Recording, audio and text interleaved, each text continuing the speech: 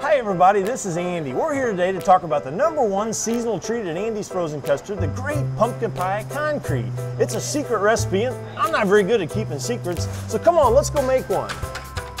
At Andy's, to make a great pumpkin pie concrete, you gotta have a pumpkin pie. And to make a pumpkin pie, you gotta start out with a pumpkin pie filling. We don't get our filling out of a can or something like that. My good buddy Louie in Chicago makes it from scratch every day. Real ingredients, that's the way it's supposed to be, right? Next, we load the pie shells with our homemade pumpkin pie filling. All right, we're gonna pop these in the oven for a little over an hour and let the magic begin. Once the pies are baked, we let them cool, we slice them. We start out with 3 scoops of Andy's frozen custard made fresh within the last hour. We put in a whole piece of pumpkin pie made fresh. Now we're ready to blend.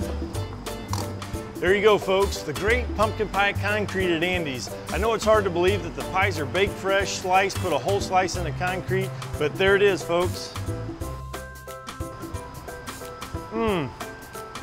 Come by your neighborhood Andy's Frozen Custard this fall and have one.